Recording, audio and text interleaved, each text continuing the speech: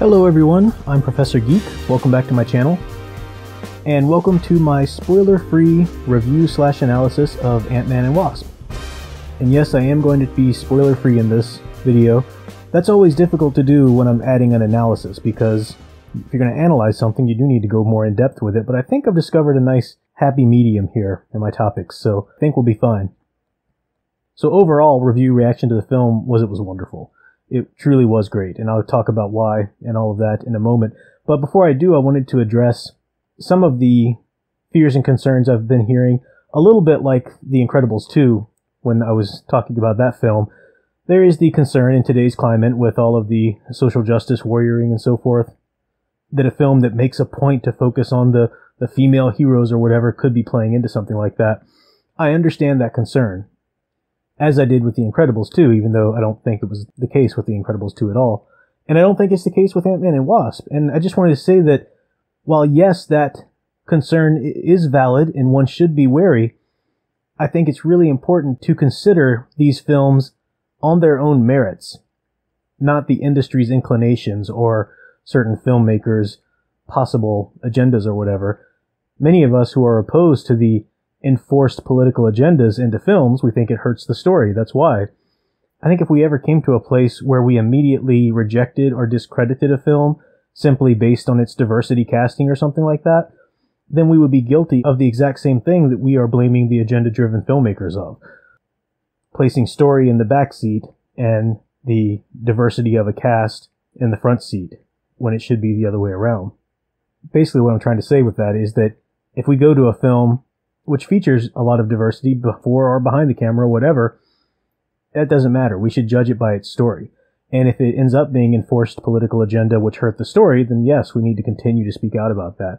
But if that's not the case, if it's a great story that actually merits whatever elements are in the film, then we need to admit that and say, yeah, this was great because of this, and this is why this was still story-driven, and so forth. So that's what I'm going to do with Ant-Man and Wasp. I haven't heard this as much with Ant-Man and Wasp as I did with Incredibles 2, because it just sort of makes sense. I mean, the end of Ant-Man, we saw Hope Van Dyne receive her suit, and we knew throughout the course of that film that she was the more experienced one with these powers.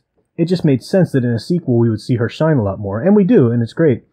I can say that the film is thoroughly about the Ant-Man and the Wasp, though. It's not automatically the Wasp movie, and now Ant-Man just has to take a back seat. It truly is about Scott Lang and Hope Van Dyne. They are the two main characters of the movie.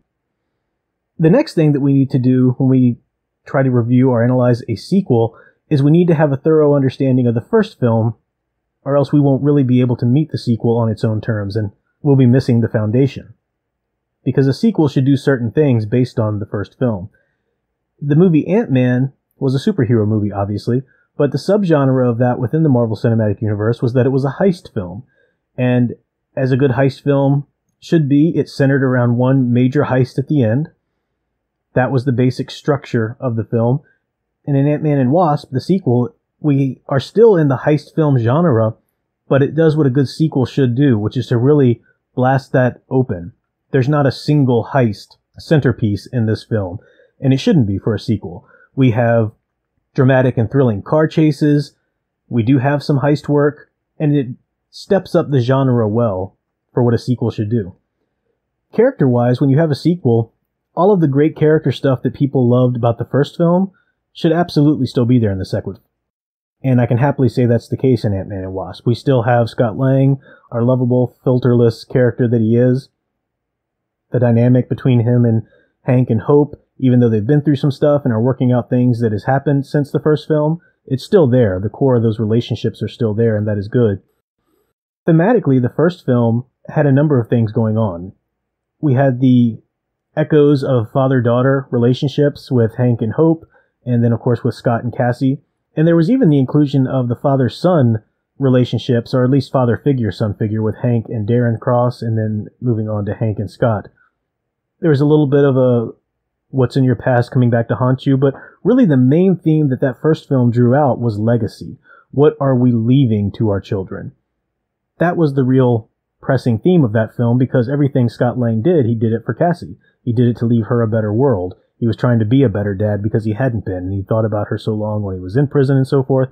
We had Hank doing everything he's doing for Hope, trying to keep her safe, not telling her about her mother. And then Darren Cross, his motivation as a villain is anger at being passed over as one to receive the birthright, so to speak, from Hank, with the legacy of his research and so forth. That went to Scott. So that was the pressing theme, the main one that really rose to the surface in the first film. You can't use the same central theme in a sequel, but you can't diverge too far from it either. And one of the things that Ant-Man and Wasp did extremely well was it took that theme of your past, things in your past coming back to haunt you or to reward you or whatever. We saw that theme down on the list in the first film, but that's the one that really rises to the surface in the sequel, and that's really cool to see. And this comes up with Scott's own past, of course, being in prison and so forth, but also the past decisions that he'd made with Captain America Civil War and the fallout from that in both of his legal standing and his relationship with Hank and Hope. The past literally comes back to haunt them because, and this isn't a spoiler, you know this from basic previews or basic common knowledge being read and reported about the film, is that we will have Janet Van Dyne in the film, played by Michelle Pfeiffer. So Janet Van Dyne, who was lost to the quantum realm in the first movie, in the flashback anyway, part of this film is trying to retrieve her. We knew that was coming with the setup in the first movie. It's not a spoiler, but that's a literal thing from the past coming back.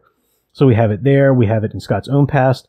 Even in the secondary characters, Luis and his crew, they're working out their own past mistakes and certain things coming back from their past they are trying to make good on. The villain has a wonderful past story about past coming back to haunt her.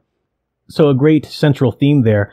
We do also have the echo of father-daughter relationships. You can't get away from that. That's the structure that Ant-Man universe is built on with Scott and Cassie and Hank and Hope. And we have an added relationship in this film. And I won't say much about it because I don't want to spoil anything, but especially in the end, there's a relationship between two characters.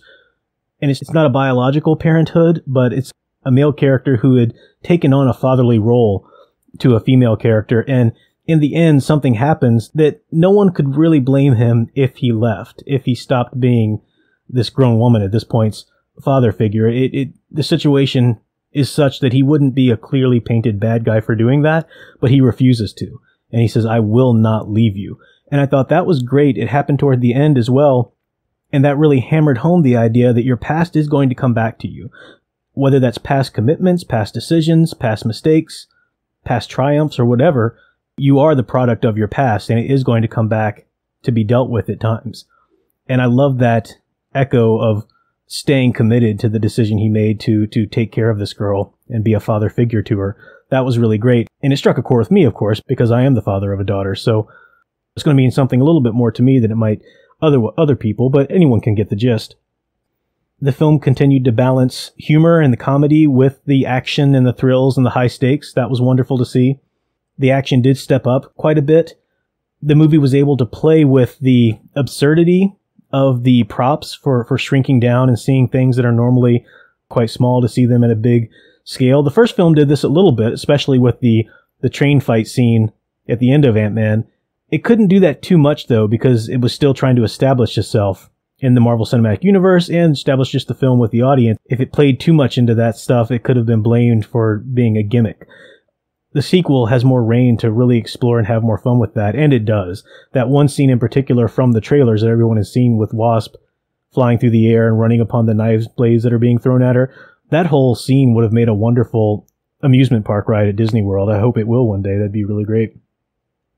But the last thing I'll say about the movie, and one of the things I loved about it so much, was where it falls within this larger beast of the Marvel Cinematic Universe. I've talked a lot in different videos, most recently in the video about the changing role of a producer and why I think Kathleen Kennedy has failed, where Kevin Feige has succeeded in terms of heading up a shared cinematic universe.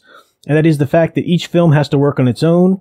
It has to work in its own sequence of trilogies or whatever it might be within, but it also has to work within the larger picture, within the larger cinematic universe, which is one overall big story that's being told, and it deserves to be adhered to. And this film does that quite well. But also, if you think about the Marvel Cinematic Universe and the pacing of it, we're at a crucial time right now, having just left Infinity War. That was a serious blow. Even though we know certain things are going to happen here and there, still, if you're following the story and watching the films currently as they come out, or in order later or whatever, you get to Avengers Infinity War, and that's a blow. That that shakes you. If you care about the characters at all, if you follow the story, you're a bit shaken after that. And Ant-Man and Wasp is exactly what we needed after that movie. It takes place, of course, before the events of Infinity War, to a certain degree.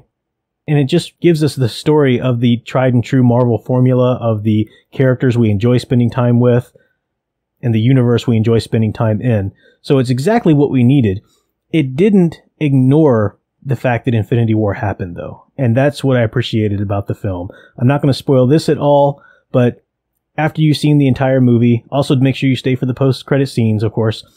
But it does find a way to remind you that this whole Thanos thing is still something that has to be dealt with.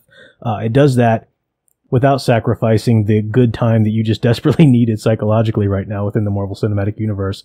It does that quite well. So, great balance there. That's about all I can give you analysis-wise without jumping into spoilers, so I will leave it there. Maybe after the film has been out for a while, or maybe when it comes on DVD, I'll go into a deeper analysis. But the first Ant-Man was one of my favorite Marvel Cinematic films, easily in my top 5. And now, Ant-Man and Wasp, I'm going to have to find a high place for that too, in there somewhere, because it was so much fun and found the right depth within that fun. And that's what a good film should do in the Hollywood entertainment business. So that's all I'll prattle on about that. Do let me know if you end up going to see the film, what you think, or what you're expecting from the movie. We do have Captain Marvel coming up, which again obviously takes place back in time in the 90s.